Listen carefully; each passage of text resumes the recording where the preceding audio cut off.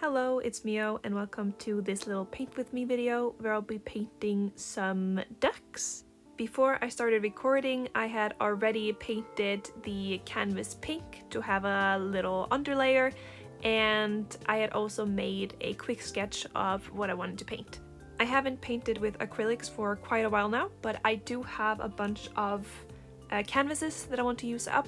And I also don't think I really painted any animals before, so I want to get into that and get better at that.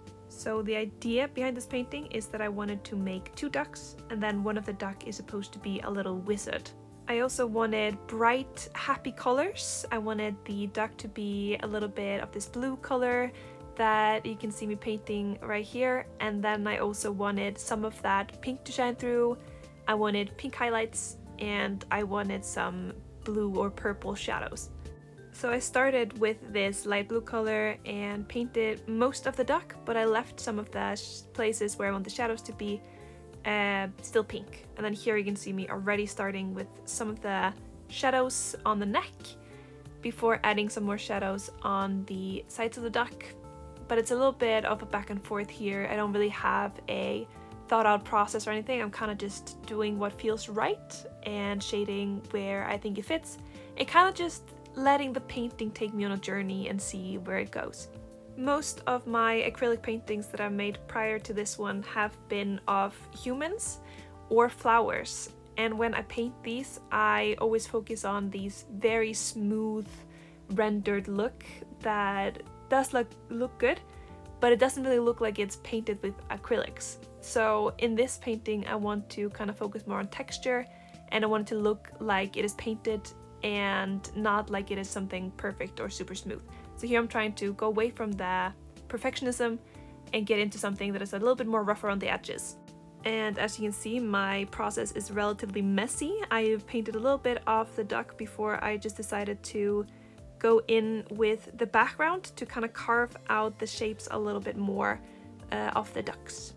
The sketch for the second duck that I'm painting around right now is not all that well made or completed even, and that is because I couldn't erase anymore without it looking very messy, so I just decided to kind of figure it out as I went. The background color looks almost black in some places, but it is actually a little bit more bluish, and you can see that more on the painting palette than on the actual painting. I think it's something about the saturation of the pink color that makes the camera kind of interpret the background color a little bit differently and a little bit wrongly. The second duck was relatively easy to paint. I started with the same nice lightly blue color for the lighter parts of the ducks before I went with a darker purple, and here I actually tried to make a little bit more light and shadow on this duck than I did with the previous one, and I also decided to add a little bit more of that lighter color on the previous duck with a little bit of texture as well to get that feathery texture in there. Here you can also see me shading the right side of the left duck, which doesn't really make much sense since the light is coming from the right and the ducks have a little bit of a gap between them, so the shadow would not be there, and I do fix that later on in the painting.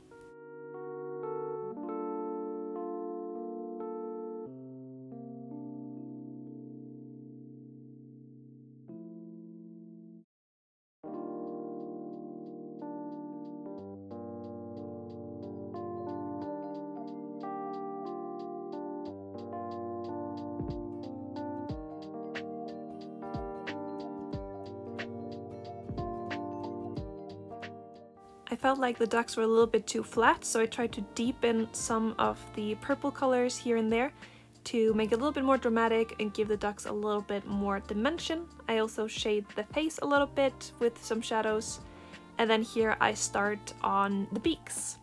So the beaks were the first part of the painting that actually required a little bit more detail and a little bit more finesse, since the bodies of the ducks were just kind of quickly made with a little bit of shadows and quick texture, while I want the beak to be a little bit fancier and with more finer lines, more blended, just to give it more of that smooth effect. So I started with a orange base and then I used yellow as my highlight color, and while the beak is still wet I blend that in there nicely, and also add some white for the strongest highlights and then some brownish red for the shadows of the beak.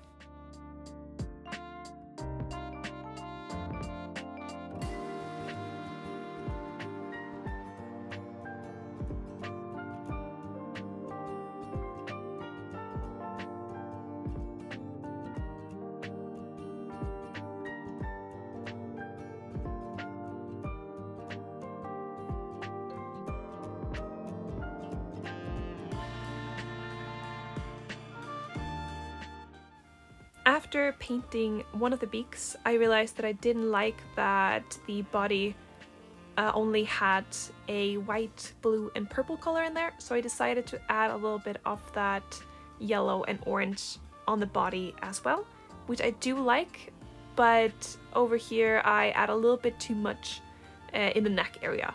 So I do add some water on there and then I use some paper to pick up some of that pigment so it doesn't look too extreme. I feel like that helped adding a little bit more dimension to the ducks. I also decided to add a pinkish highlight to the ducks, and the light is of course coming from the right, so I add that on the right sides of the ducks.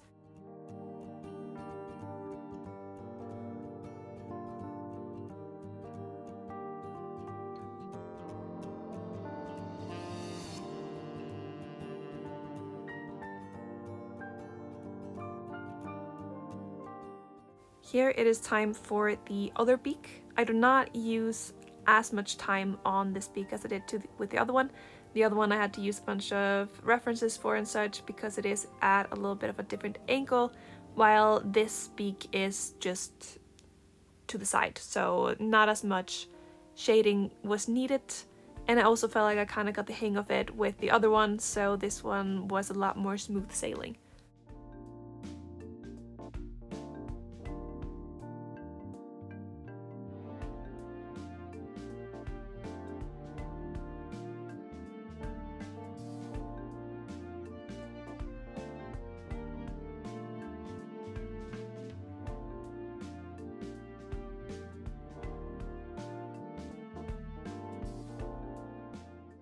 After I finished up the beak and added a final highlight to make it look shiny, I went with the same little light pink color for the highlights of the second duck. I also tried some white highlights as well, although I did not feel like that fitted the aesthetic well enough, so I tried to go over that with the nice pink color right here. Then I also added a little bit of highlight on the face before I moved on to that yellow color that I added on top of the other duck. So I went with that as well on this one and quite liked it. I think it added some good dimension. And I also added it on the neck, a little bit on the lower body, and then here I add a little bit more highlight before going on or going over to the next step, which are the feet. So in my opinion, the feet are the least important part of this painting, so I kinda painted them pretty roughly and I didn't add too many details. I started with some of that orangey color and then I went over it with yellow, and I just kind of go back and forth until I have something that looks relatively okay.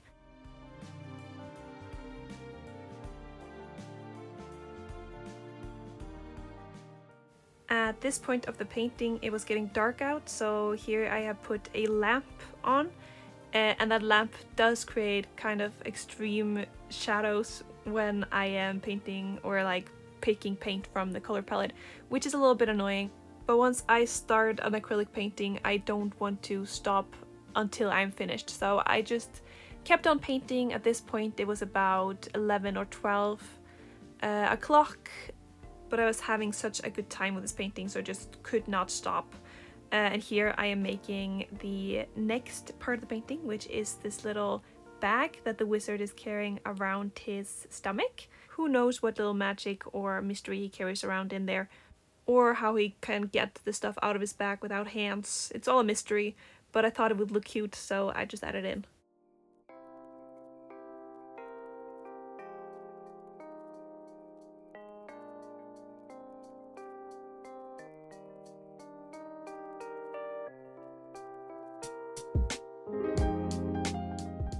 The idea was that the duck on the left was maybe supposed to be an apprentice or something and would be holding a little like a magical stick or whatever it's called, a wand. But I decided that it didn't look all that good and it would kind of always overlap with their beaks and it just wouldn't look good. So I decided to scrap that idea, and then here I'm working on some little shines in the background, which I want to use to make little shiny stars in the sky. And then here I'm adding in the eyes of the ducks, which is a very important part, and I think it makes the ducks look a lot more alive. I mean, they do need eyes. They got kind of a almond shaped eyes with a little bit of an eyeliner, and then I added some more highlights on their faces, which I really think did a lot to the painting. So I'm really happy that I did that. It adds a lot more dimension in the face and makes them look a little bit more chubby cheeked, which I love. But where there is highlight, I of course have to add a little bit more shadow, so I did add a little bit of a shadow close to the beaks on both the ducks, so it looks more like the beak is kind of sticking out from their face, or I hoped it would give it that effect, but I don't know if it really worked. And yeah, the hat of course also needs a little bit of a shadow underneath. And then there's time for the eye shine, which I also really love, brings the ducks to life. And I also try to smooth out the little eye shine on the bottom part of the eye to make it a little bit more lifelike. Here I'm adding even more shine to the sky, and I will be adding some pretty looking stars in there as well later on, but first I wanted to add these tiny little stars and also this little bit longer star that has like a shine around it. I really like this one, especially when I did the thing that I'm doing right here, where I try to blend out the edges a little bit so they're a bit more transparent when they go out into the sky. I had almost forgot about the little wizard hat, which is not a very good thing when you are a wizard duck, so I decided to paint that in this purpley color.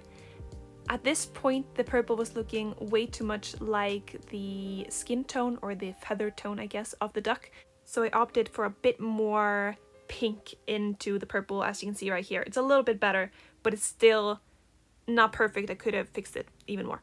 Of course, the highlights are coming from the right side of the painting, so the edge of the hat has to be a little bit lighter, and I do fix that on the other side of the hat as well a little bit later on in the painting.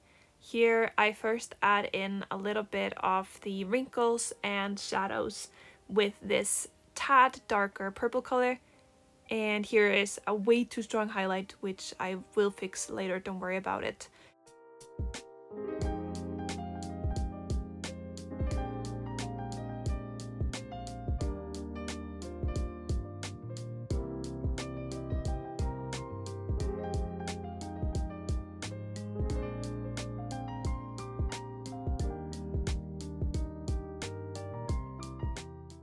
Here you can see me adding a little bit of a highlight to the left side of the hat as well, and the reason for that is that I feel like the stars, either the stars or the white duck next to this one, would reflect a little bit of a light back towards the wizard duck.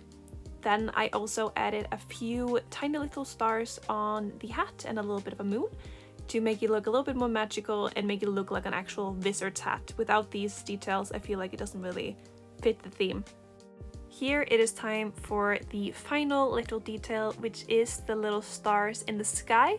And these stars are supposed to be a little bit more cartoony than normal stars would be. So it's not just gonna be dots in the sky, it's gonna be star-shaped objects that are very shiny, because I wanted to add a little bit more of that fantastical effect into the painting. This painting took me about an hour to make, and it is recorded in double speed for this video, so it wouldn't be too long. And of course I chopped out some parts, like me painting the background color and the feet of one of the ducks, because I thought these bits were just a little bit too boring to show in this video. But here I'm just adding the final touches, and here is the final painting. I'm actually really happy with it, and I really want to make more animal paintings now, so I might just try to do that with all the other canvases I have laying around. Thank you so much for watching this video. I hope you liked it, and I will see you again next week. Goodbye!